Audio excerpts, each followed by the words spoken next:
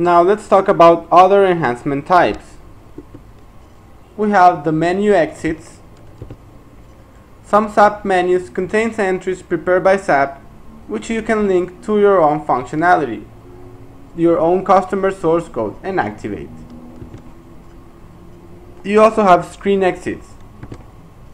Some screens contain SAP subscreens areas in which you can integrate your own screens. You have the field exits. Customized input checks on SAP screens fields can always be implemented also,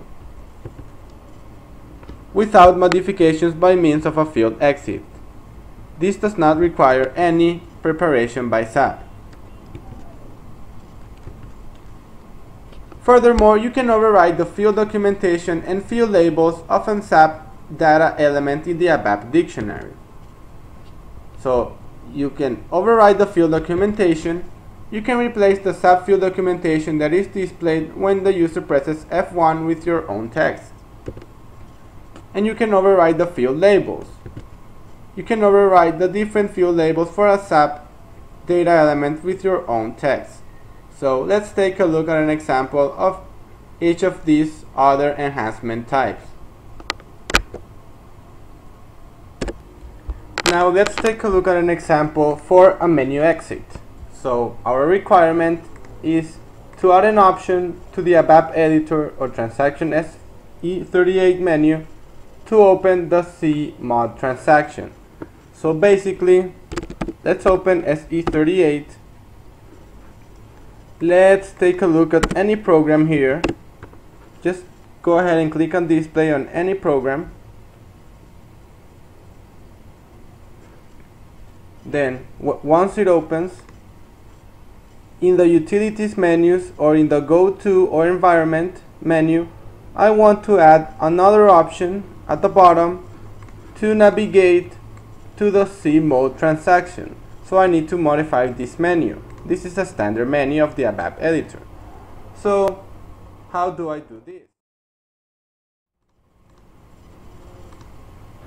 And I take a look at any program, any given program. For example, this program display. I take a look at its source code display. Now the ABAP editor is open, the source code editor. And in my ABAP editor, if I click on utilities, I can see that I have the option that I added, the navigate to the CMOD option. So I click and it navigates to my CMOD transaction. So that's how you can use menu exits to add functionalities to the standard menu of SAP. Okay, so now we want to create a screen exit. So we're going to modify the standard transaction ME22N. This transaction is a transaction used to create a purchase order. So initially,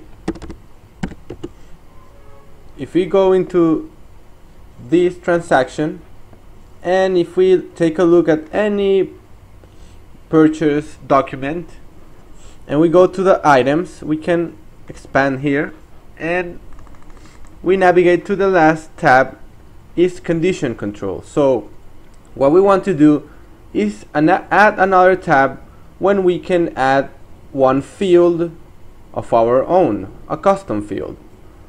So how do we modify this? So then I open my ME22N transaction, and as you can see, I'm going to make this screen. A customer data tab was added that it was not here before. And there we have our field with a custom value. So that's a way you can use screen exits to add screen elements to standard screens. So let's learn how to create a field exit. We're going to create a field exit for transaction ME22N for the field vendor. And the requirement is to output a message when enter is pressed on the vendor. So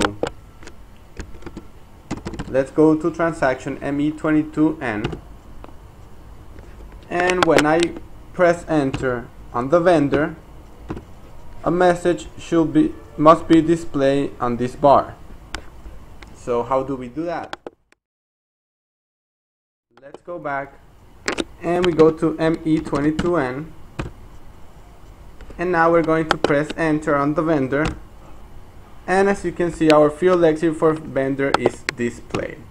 So that's how you create field exits in ABAP.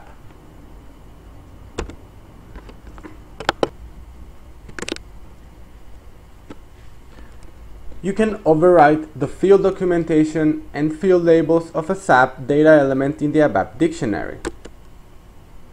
Overwriting the field documentation. You can replace the SAP field documentation that is displayed when the user presses F1 with your own text. And you can override the field labels. You can override the different field labels of a SAP data element with your own text. So let's take a look at another field exit example and how to override some field labels in SAP. We also have the field exit. So as an example, we have for a transaction MK01. This transaction is used to create a vendor. So let's go into this transaction. MK01. Vendor, leave it blank. Purchasing organization, leave it blank. And account group, leave it blank. But if it asks for an account group, just choose anyone from the search help and then press enter. In this screen, just specify a name, so my vendor, and just make sure to fill the required fields. How do I know which are the required fields? Because they have this little icon with a check on it. So the city, San Francisco, the country, USA, US.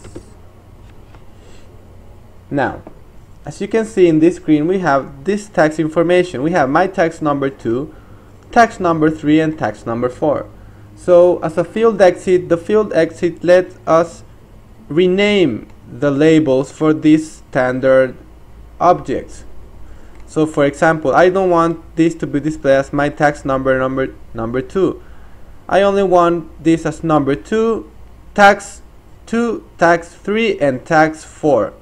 So I need to change these 3 labels. How do I do that? Well, first of all, I need to take a look at my vendor, San Francisco, US, enter. And then, as you can see, the text elements were changed. Now it is tax 2, tax 3, and tax 4. And that's how you can implement field exits inside the SAP system.